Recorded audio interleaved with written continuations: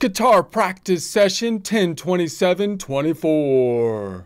These are relatively sloppy practice sessions where I practice whatever I think I need to be working on, then give you a recap so you get an idea of what you're getting into. This, of course, being that recap, hoping the practice sessions generate a routine, help me verbalize what I'm trying to learn to get it in my mind better, possibly provide information to others learning similar things, possibly also providing for feedback. If anybody sees a better way to try to learn the things that I'm trying to be learning here, I do think that trying to present the information is a useful learning tool, even if no one is listening, helping to verbalize things in a way you otherwise possibly wouldn't.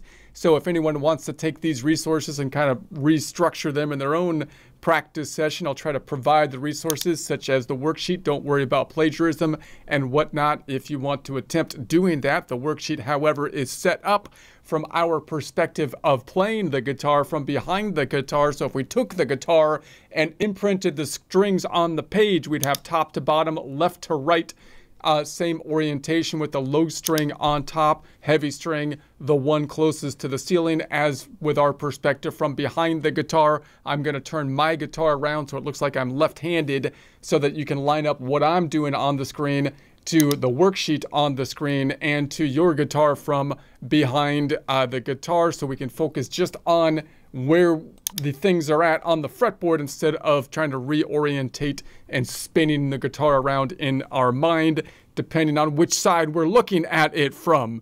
All right, so this time we're going to be going to the minor mode, and we're going to be looking at the triad for the minor mode and the specific note that's going to be different from it, that being the third. So this, of course, is inherently useful, so it's not like we have to get into too much depth in terms of why this would be practical to do, because the minor triads are very important, and the third is the distinguishing factor between a major triad and a minor triad. Therefore, our main objective is going to be, I'd like to be able to find every note on the fretboard and pick up it as the root, and then be able to find the minor third of it as easily as possible. Also possibly keeping in mind as we do this what the major third would be, and then the minor third, so we can switch back and forth and make a major or minor. How could I do that? Well, I can pick a note in the middle of the guitar, make it my major, and then select every minor that is possible related to it, of which there will only be 6, because there's only going to be 1 per string. And so that's because in one octave, there's only 1 of each note in each octave, which is a 12-string span. So we can kind of systematically do that. And once we do that, then we can imagine going to any other note as the root note, and the relative positions would be the same. Now, before I get into all of that, I go over a big kind of detail in terms of how this fits into our overarching project, because although this is clearly intuitively useful from a playing perspective to build triads, it's also an idea of how does it fit into our project of, I'm going back to the related modes, thinking of our major scale, thinking of the relative positions in the major scale. I would like to be able to play not only the major scale, but all the other modes related to it, using the major scale as kind of like the Rosetta Stone for us to be referring back to.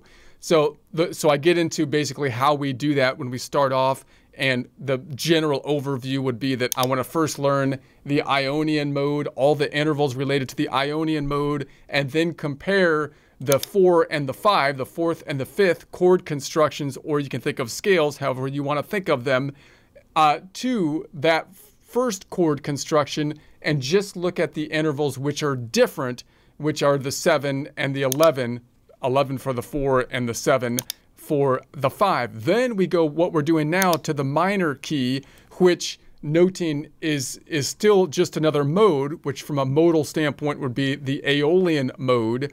And we compare it to the major key, looking for the distinguishing factors, basically wanting to memorize the minor key, which is fairly easy to do once we know the major key, because we just convert everything that has a major to a minor in it, except for the minor second. Once we do that, which that's what we'll work on here, looking at the third, and then we'll move to the 7, 9, 11, and 13. That will be our baseline for the minor modes. Aeolian being our main minor mode because it's the minor scale, we can compare the other two minor modes to it, which would be related to the major scale, the second and the third, which could be called the Dorian and the Phrygian. And like with the major modes compared to the major scale, the other two minor modes compared to the main minor scale will only have one interval difference.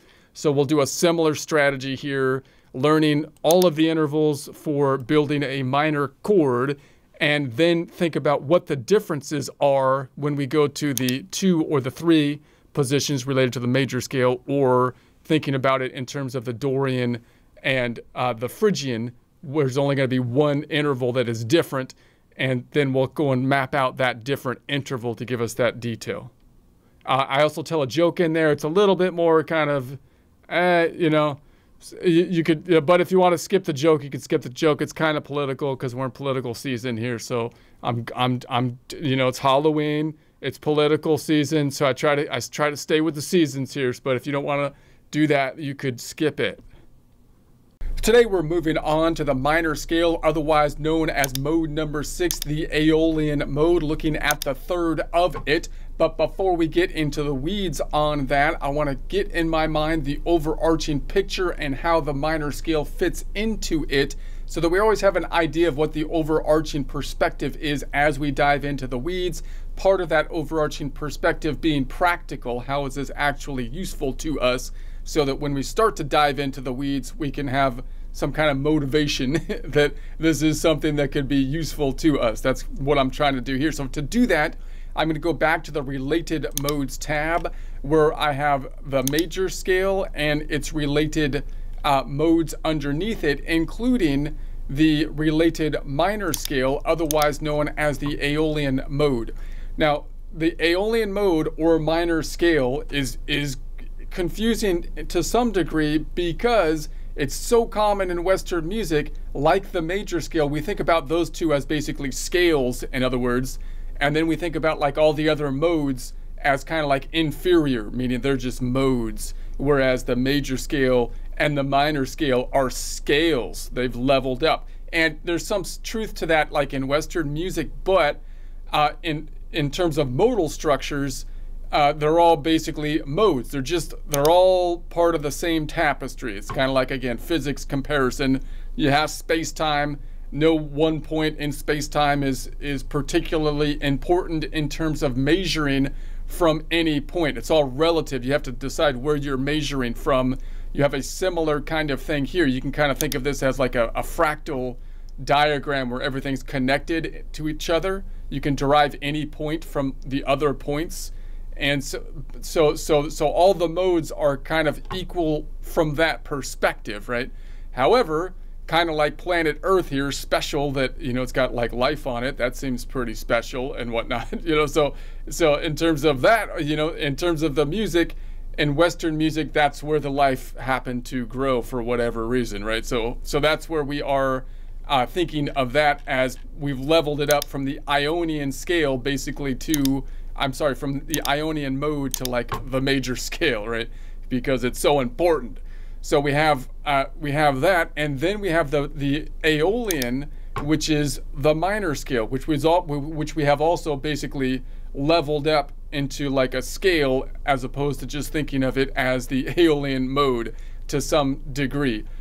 However, that gets a little confusing because then we start to lose sight that they are related, which they are, and the fact on how they're related, which can of course be quite practical, especially when we're doing music and we want to go like from one mode to another mode. If I want to go from the major scale to the Aeolian mode, for example. So first thing I just want to keep in my mind, the minor scale is the Aeolian mode. It is just a modal structure, and I would like to see the relationship of the minor scale to the major scale.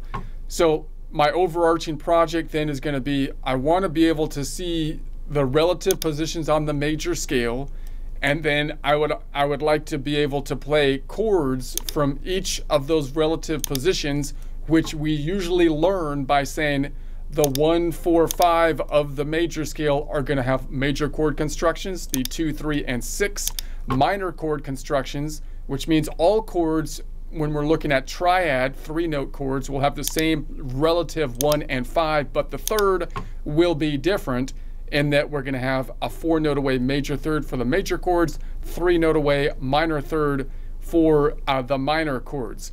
That is quite useful, but it kind of locks me in to the major scale, because if I go to something else like the Dorian, the relative positions are different. The notes are all the same because this is the relative Dorian, but the notes are different. So I'd like to use my major scale generally kind of as the Rosetta Stone, my point of reference, the point in time that we've put the flag down on to tell me the relative positions in relation to the modes, because that can at least tell me whether I play a major or minor scale. So to do that, for example, let's do it on the Phrygian.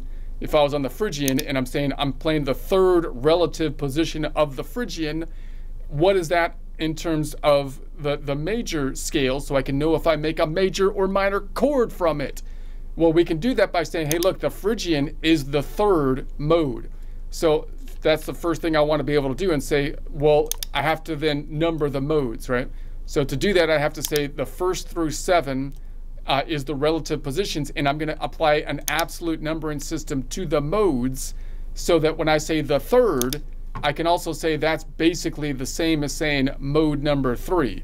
So then if I'm on mode number 3, then I can say mode number 3, and I want to look at the third of mode number, well, let's say the 4th of mode number 3. How do I do that? Well, the Phrygian is the third mode, but if I start on the first mode, it's 2 steps down.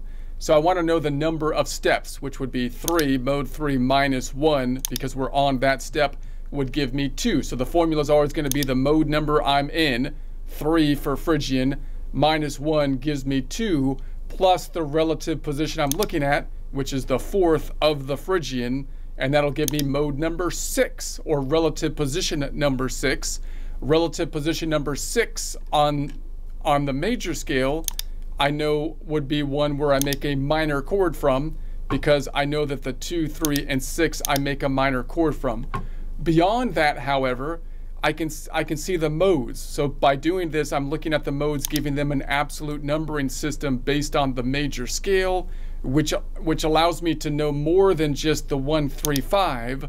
It allows me to start to get into the 7, 9, 11, and 13.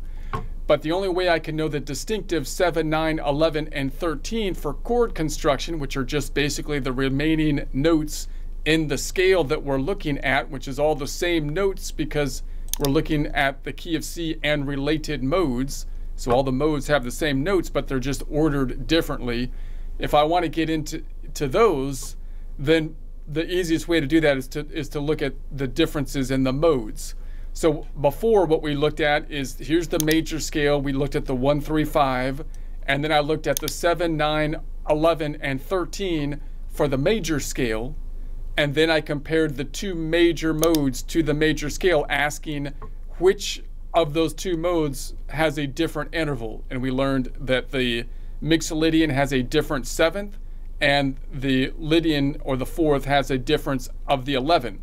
So that means that to learn this, I could say, okay, I just need to figure out all of the intervals, and I can learn all of the shapes for the intervals on the 1 chord, which would be a major chord, and then just figure out where those shapes would differ when I go to the 2 other major chords, which is the 4th and the 5th, in relation to the major scale, otherwise known as absolute mode number 4 Lydian, absolute mode number 5 Mixolydian, and look at those differences.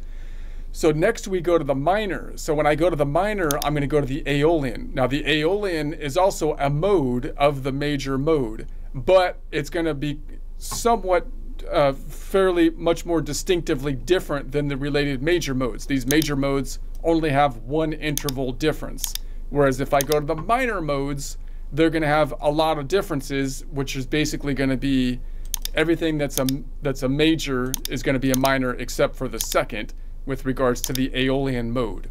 So the project will be, I want to be able to go from the major to the minor, which are fairly different, and then once I know all of the intervals for the minor, I look at the 2 minor modes, the Dorian and Phrygian, otherwise known as the 2 and the 3 with relation to the major scale, and compare them to the minor mode rather than the major, because there's only going to be one interval difference, like with these two majors compared to the major, the two minors compared to the main minor, only one interval difference. So that's basically the way we want to learn it. That's the most practical way as far as I can tell, right?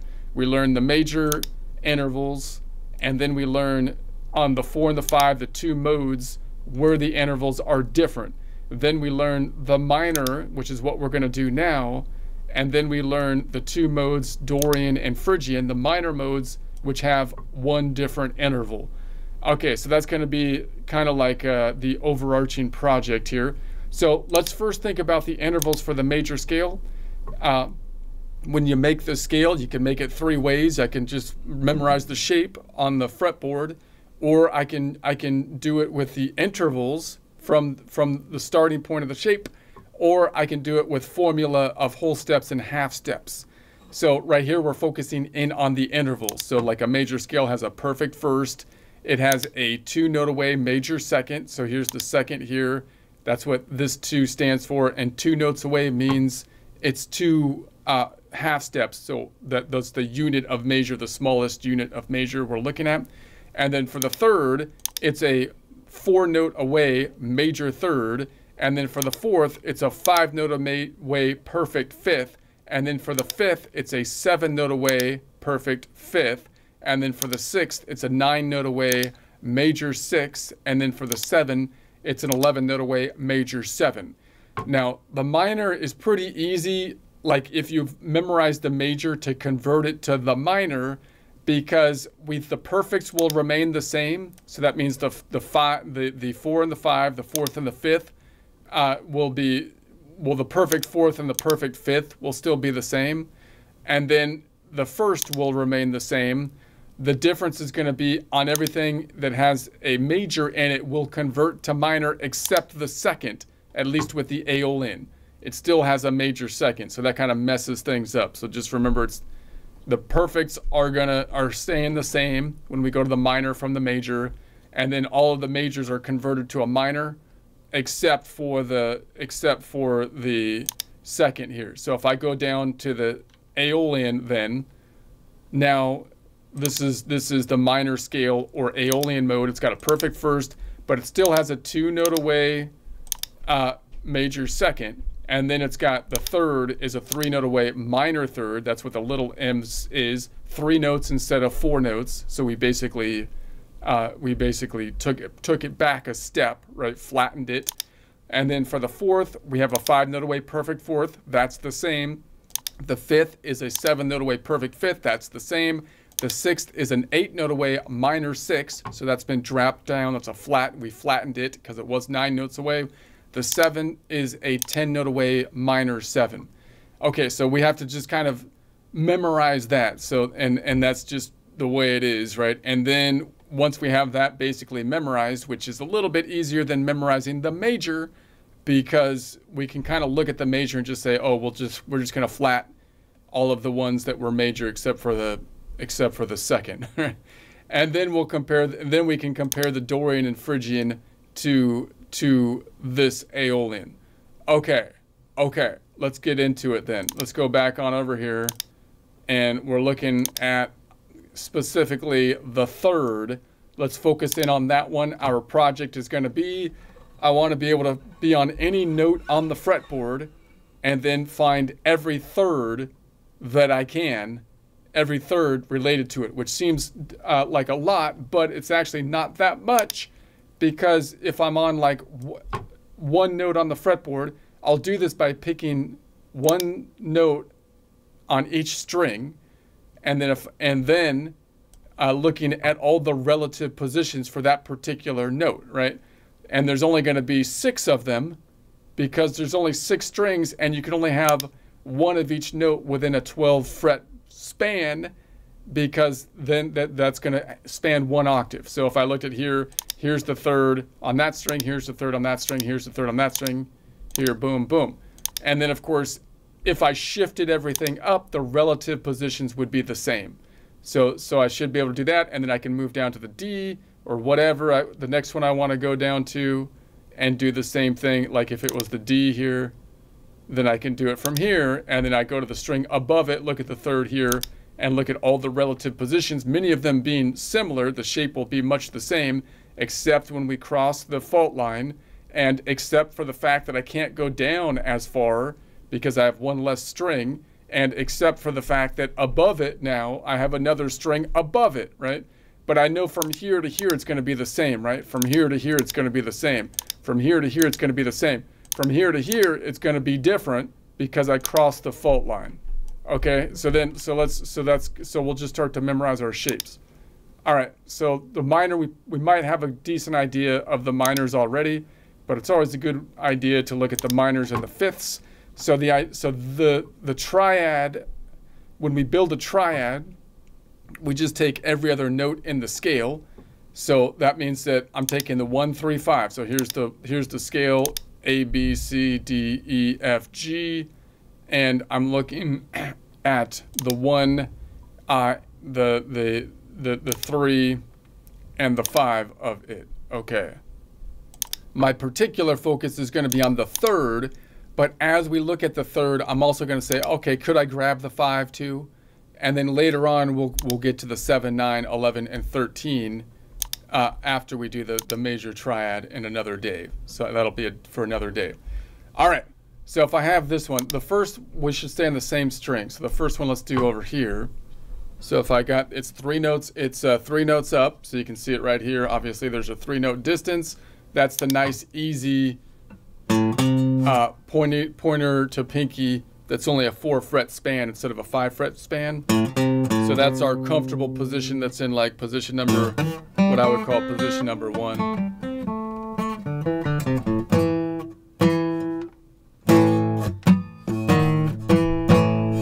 Can't get it to ring out. What's going on? All right. So obviously, if we're there, I can't play that at the same time, but I could arpeggiate to right here. So now you've got the 1, 3, 5, 1, 3, 5, 1, 3, 5. And so that's useful to know. Let's go down to the next string. Then we have this position over here. If I was to count that out, I'd say it's 5 and then 4, 3. So 3 note away. So if it was a major third, it would be right here, right? But it's a minor third, so it's back here. That makes sense. So that's always going to be the shape. I want to just know that shape like the back of my hand. Okay, so then could I do something else with that shape? I can, because I have, that's my lean back shape, which you might call like a G minor shape. So, because if it was a G major, it would be, you know, it's like this in open position, but then you drop it back one. So if I play it here, a lot of people don't play this shape, but I do, because I think it's beautiful. It's actually somewhat comfortable. Like if you play this open, especially in the key of A, you could reach up there, and if I wanted to mute everything underneath it, I can. But if I don't, I can let it ring out in this particular position, and I get that minor 7 in there, which is nice. And a B, a 9, throw a 9 in there, why not? And another E, a 5th on the bottom. Okay, I can even open up and let go. Let that D play out. And then if you go back here, you get kind of that bluesy note. Yeah, so I think that's a good position. I dig it. I dig it. Dig Doug. All right, I have a 5th down here.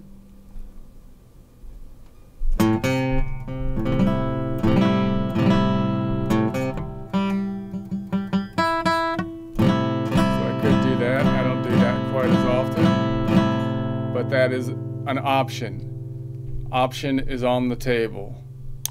There's an option on the table. All right. How did you put the option on the table?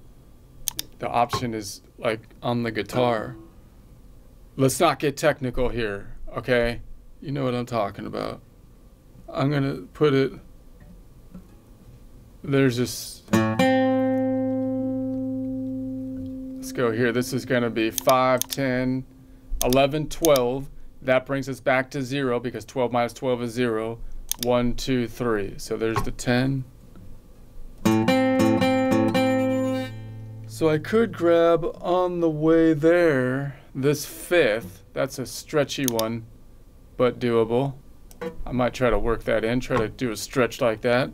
Good for the fingers. Finger workout. I have a I could try to grab this one instead. No, I can't. Are you crazy? You can't grab that? That's about all I can do there. Let's call that good. And then I can go to the one down here. So that's going to be... And that, of course, looks like it's part of our bar chord for the key, which would be here, here, and then barring down to here, and here.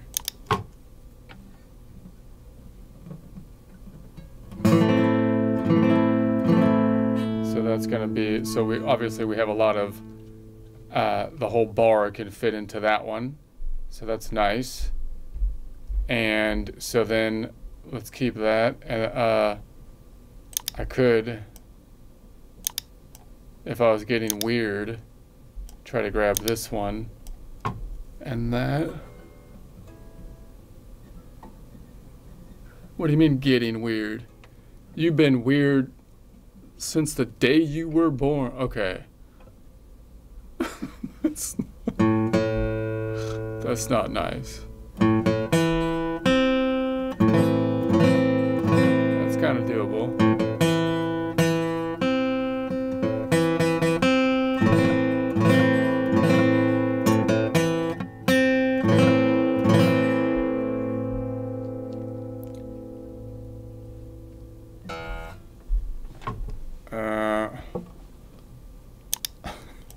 Getting weird.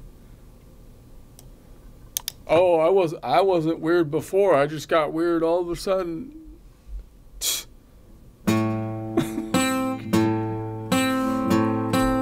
Let's see if I could grab. So this would be 5, 10, 15. I can bring it down. 15 minus 12 is 5 minus 2 is 3. And then go up here, because the kink in the tuning, so that'd be 5 plus 3, 8, 7, 6, 5, 4, 3. So 3 notes away. Is there anything else I can grab? Can I get that third with it?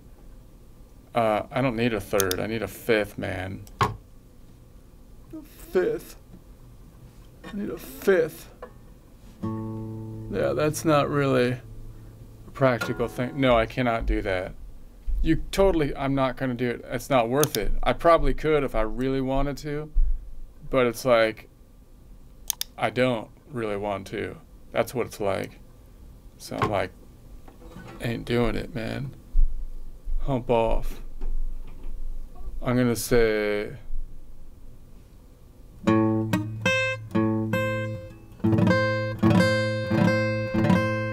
so I've got that one down there, which is the same. You know, if the same E up top, so I could, like if I was grabbing a bar chord, maybe could I drop that one down and grab that? Probably could. Not sure that's gonna add a lot, but it's doable. Anyway. That's that one. Let's move on to the next one. I'm going to give my joke here in the middle. Let's do my practice joke. This one's not as long. It's a little, I tried to make it a little political since we're in political season here, but it's not really that political, but it's a little, I guess risque or something. So if you don't, if you want to fast forward, that'd be okay. I'll get some coffee.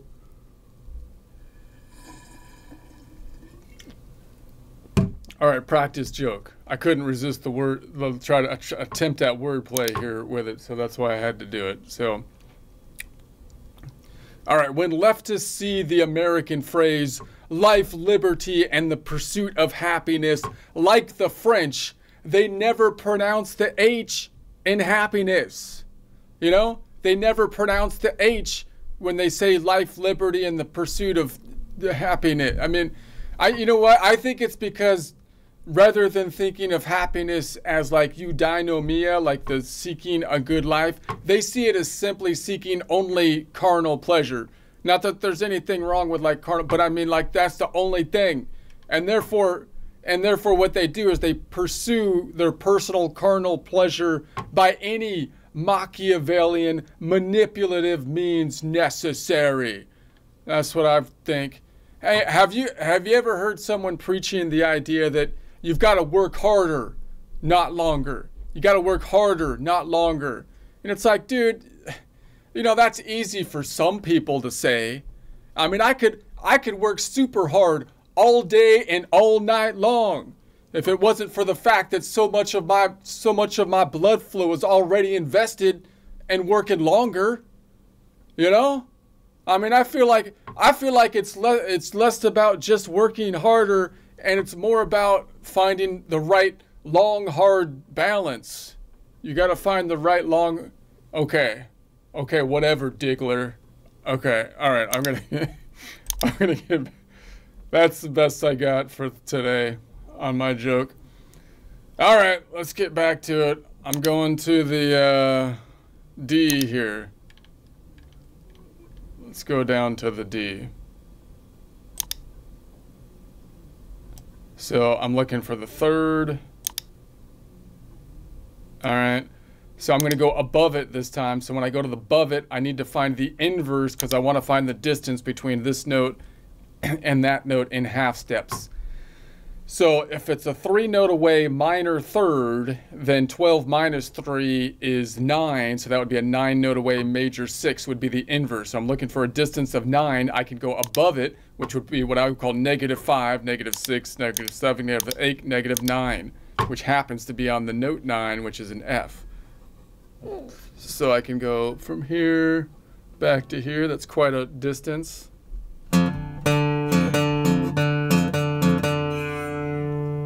Alright, so going from top to bottom is a 9-note away major 6, bottom to top, 3-note away minor third. Okay, is there anything else I can do with that? I could arpeggiate, like I could say, here's the, what? I need another one. Don't use the same one. Alright, I could say this is going to be 1, 3, 5, 1, 3, 5, 1, 3, 5. Wait a sec. 1, 3, 5, 1, 3, 5, 1, 3, 5. So I have that. That's about it, though. Okay. Can't do much else because it's quite stretchy. Let's go underneath it now, or let's go on the same string. So now I go here. Now notice that this is kind of similar to what I was doing up top, right? On the A, obviously this shape is the same, and it would be kind of like I'm playing position number 1 again, but from the second string. So where I have that from a pentatonic shape. Right, so now I can think of that as the same thing because I'm playing it from here. So I've got the 1 and the 3 is just pointer to pinky with a nice comfortable pointer to pinky, only 4 frets away instead of 5, which it would be if it was the major third. And then I could arpeggiate with that because there's the 5 right there. I could go 1, 3, 1, 3, 5.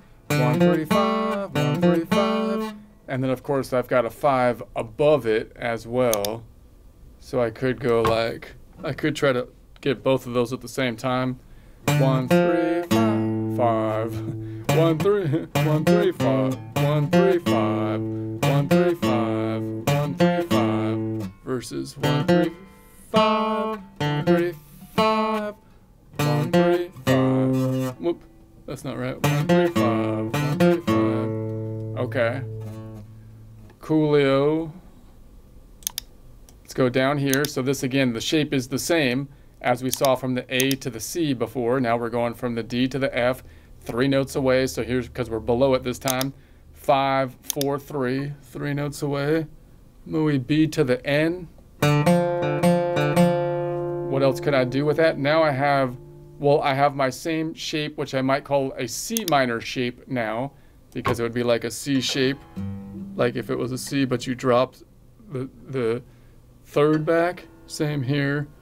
So now I'm starting here, drop the third back, boom, boom, boom. Gonna add that fifth. So sweet. And so that's a good one.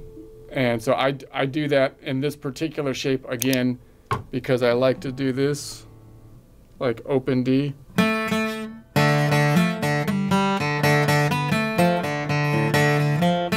then I can just reach up. Although I sometimes ring this out, sometimes I want to put my thumb up there, so I can not ring it out, but it's not the most comfortable thing to do that. But if I put the E on top, that's okay, because it's adding the 9. It's not going to kill anything too much. I also have on top of it, though, if I want to make it a little easier on myself, and sometimes I like to be easy on myself, because I'm hard on myself a lot of the time, and I got to just take it easy, man. Yourself isn't that strong. You got to give it some, you got to take it easy on yourself. Sometimes. It's like the balance thing again.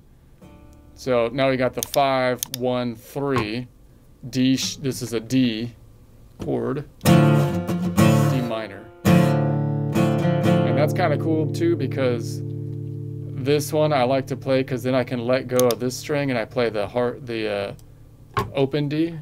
So you get like 2 Ds.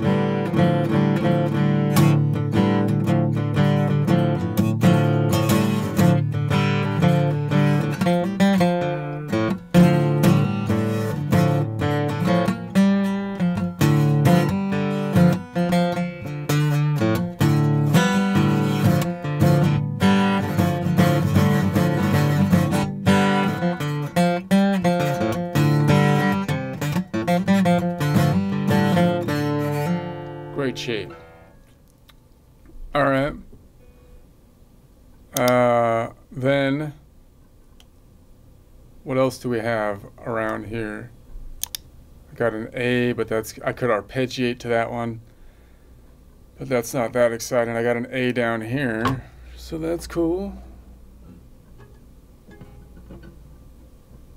It's not really though.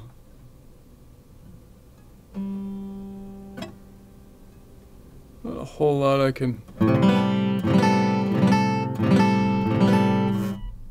Yeah, not exactly the most helpful as far as I can tell right now. So let's move on. This string, a third, that's going to be 5, 10, and then 11, 12. That brings us back home, because 12 minus 12 is 0, because there's another D. 1, 2, 3. So that makes sense. Sense has been made. Change for the dollar has been done. Wait, that's not right. Alright, that's that stretchy one. Let's see if I can throw an A in there for the 5th. Stretchy minor. I never do that. I might have to try that more often. But then I also have this one here, which of course people do all the time, because that's the bar shape for a minor bar, baby. Minor bar, baby. Alright. This C is not helping. What is this C doing here? Get that out of here. What are you doing? Alright, that is obviously Coolio.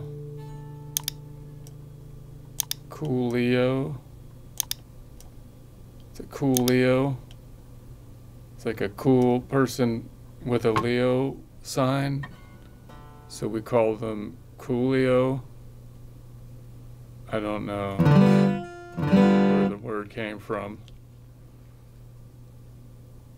It's like how I named Perfectionist Perfecto Mundo. Because I had my friend Mundo and he's a perfectionist. So then when I wanted to make something perfect, I totally made up the term no one's ever heard of called Perfecto Mundo. Alright, I can't reach that one. Coined it because Mundo's a perfectionist, and like, so when you're trying to be perfectionist, you can do it like my friend Mundo and say it's Perfecto Mundo. Okay, so let's go to the G. Let's go to the G down here.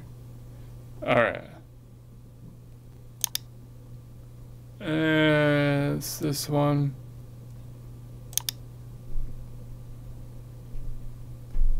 Okay. Alright, so let's see. Now we can go above it again. So I'm looking above it, and so I'll do the inverse. So I'm going to say, well, if this is a 3-note away minor third, I'm looking for a 12 minus 3, which is a 9-note away major third. And I can see that over here because it would be -5, 6, 7, 8, 9. So this shape is the same thing I saw when I was up here. That D compared to that F. Same shape here with this G compared to this A sharp B flat. Alright. So if I go to top to bottom, 9-note away major 6, bottom to top, 3-note away major third. I think that's correct. Not much else I can do with it though, because it's awfully stretchy.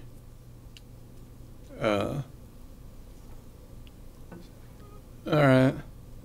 Or it requires you to be awfully stretchy. And I'm not that stretchy. My fingers don't stretch that much. So then now we've revealed another string above. So we haven't done this one yet because this is the new one that's been revealed as we circle down. So now we've got, that needs to be a 9-note away. So 5, 10, 9. All right, 9 notes away. So now I've got this one to here. So top to bottom, 9-note away major 6, bottom to top, or bottom to top, 3-note away major third. All right, and then of course I can see right there I've got that nice convenient 5th to throw in. So this is kind of nice way to play where you have the 3rd, 5, and the 1.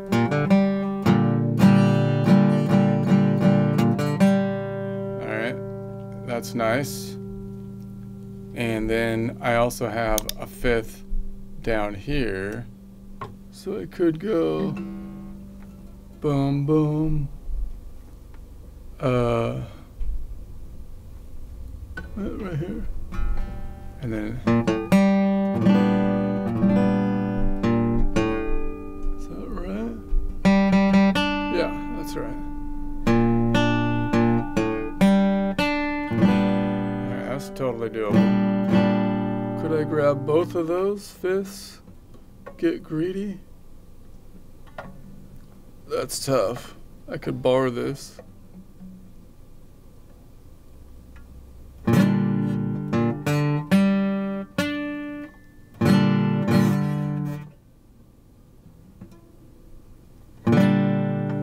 Alright, my head is starting to hurt. I think my headphones are on too tight. My headphones are too tight. I need relief. Let me just adjust them. So my glasses are in the headphones. Alright. That's better. Let's go down. Same string. So we've seen this one before.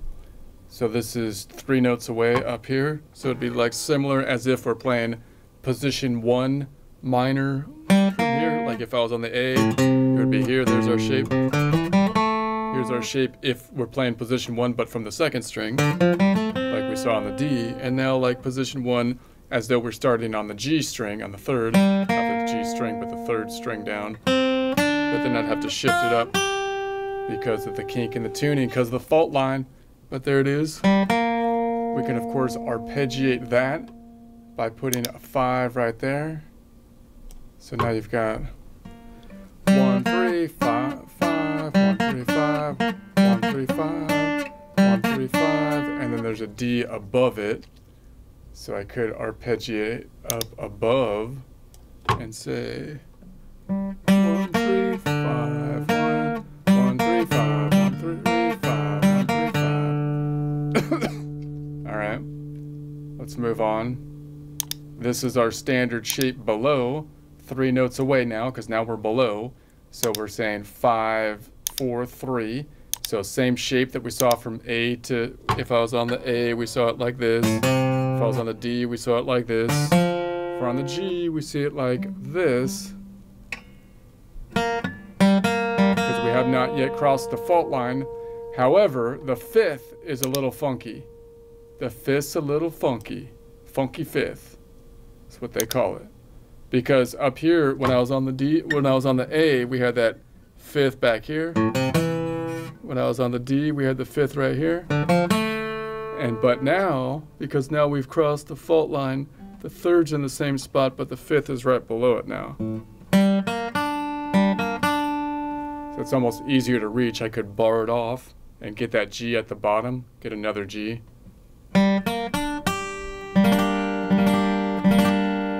So that's good to know. That's good to know. Just like it's good to know Santa Claus. Santa Claus is also good to know. Okay. And then this is that cool shape. Again, if I was on the G. So if I was playing in the key of G minor, which would be our position number 1 from here. You've got this shape for the minor.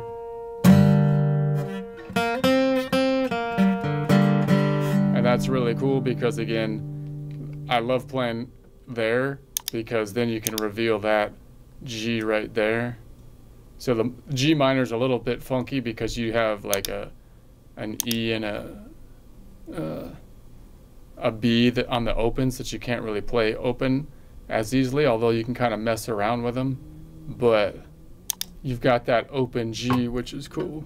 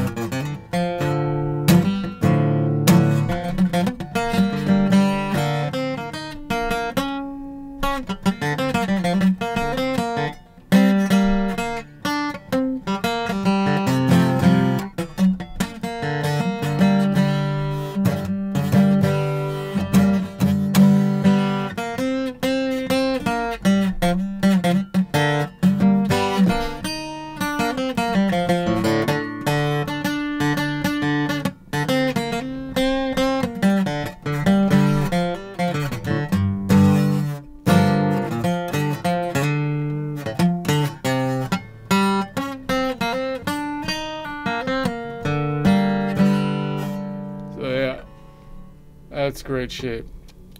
Hey, this isn't a jam session. We're trying to do intervals here, okay? For crying out loud. For crying out loud's sake. Okay. Be jamming on your own time. This is going to be 5, 10 because of the fault line, 11, 12. 12 minus 12 is 0, bring us back to 0. And then 3 on the 11. That's quite a reach. Stretch. It's even further because of the kink in the tuning. So that's not a very practical reach. So I'm just going to note that it's there and move on. So this one right here would be the same distance as the one up top, which we counted out because it's another E string. So I'm like, okay, if there was a 3rd up top, like here, then then there's also going to be a third down here, which I should start to note like every time. So if I play that one, I'm like, I have a fifth right here. So I could do like, boom, and that's my normal kind of D minor. It's like a D minor shape if I add my D minor shape, because here's the shape I might be more recognizable. And this would be the D major shape for a G chord. But if it was a minor, we can grab this one. And I'm lightly barring so I don't have that E ring out. I don't have to worry about that if I put my finger down here. Alright. So that's cool. EO. Cool Eeyore. Coolio. Cool Eeyore. Eeyore's cool. Cool Eeyore. Coolio. Cool Eeyore. Cool Eeyore. Cool Eeyore. Alright, let's stop it there. I'm just gonna stop there.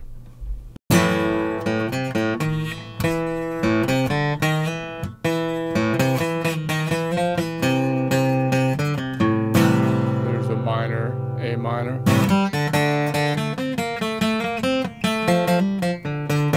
There's a D minor. A minor.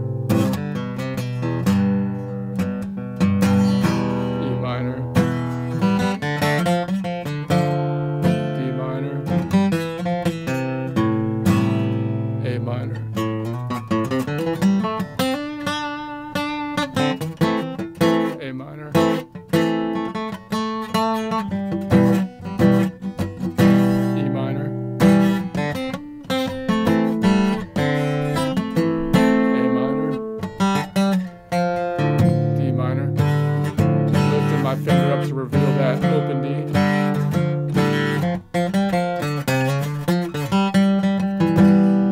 E minor, E major, A minor.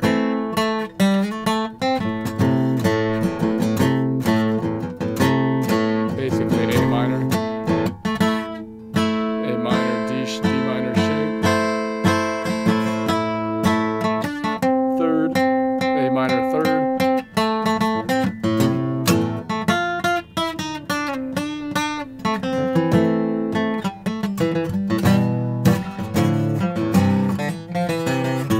A minor.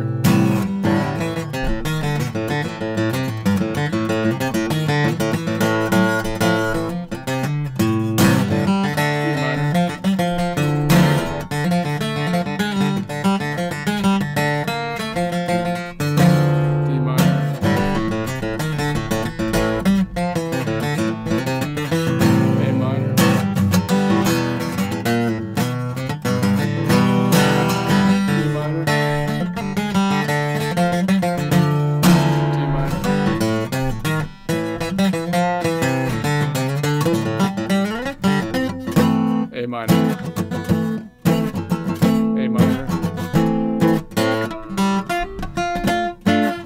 D minor, A minor, D minor, D minor,